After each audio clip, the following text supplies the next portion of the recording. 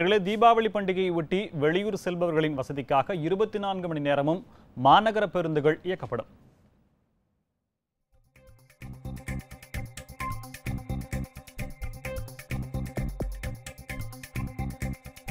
இது குறித்த கூடுதல் விவரங்களை நமது செய்தியாளர் தருவதை கேட்கலாம். மாரிமுத்து, வணக்கம்.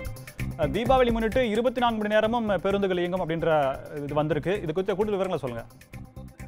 தீபாவளி பண்டிகை வருகிற 27ஆம் தேதி நாடு முழுவதும் வெகு விமர்சையாக கொண்டாடப்பட இருக்கிறது. இதற்காக தமிழக அரசு பல்வேறு முயற்சிகளை மேற்கொண்டு வருகிறார்கள்.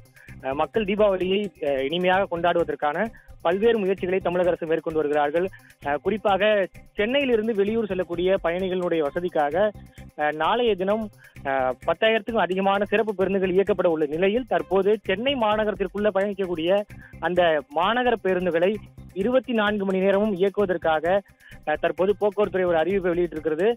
24 மணி நேரமும் மக்கள் பயணிக்கக்கூடிய வகையில் இருப்பதன் காரணமாக தற்போது இந்த அறிவிப்பு வெளியிடப்பட்டிருக்கிறது.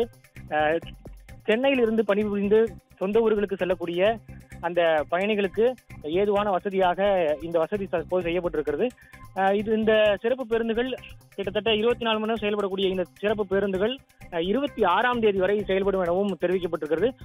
கூடுதலாக அதாவது மொத்தமாக 310 பேருந்துகள் இயக்கப்பட உள்ளதாகவும் போக்குவரத்துறை சார்பில் தெரிவிக்கப்பட்டிருக்கிறது. தீபாவளி பண்டிகையை மக்கள் வெகு விமர்சையாக எதிர்நோக்கி இருக்கிறார்கள். அதற்காக பல்வேறு ஆயத்தமான விஷயங்களை மக்கள் செய்து வருகிறார்கள். புத்தாடை வாங்குவது, அவர்களுக்கு தேவையான பொருட்களை வாங்குவதற்காக மக்கள் பயணித்து தங்களுடைய பொருட்களை வாங்கி வருகிறார்கள். இந்த நிலையில் போக்குவரத்து வசதியை மக்களுக்காக அதிகப்படுத்துவதன் காரணமாக தற்போது போக்குவரத்து துறை இந்த முயற்சியை மேற்கொண்டு தற்போது இந்த அறிவிப்பினை வெளியிட்டிருக்கிறார்கள்.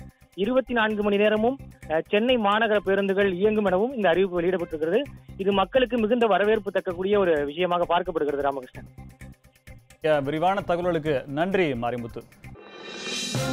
இது போன்ற முக்கிய வீடியோக்களை உடனுக்குடன் தெரிந்து கொள்ள NewsJ யூடியூப் சேனலை சப்ஸ்கிரைப் செய்யுங்கள்.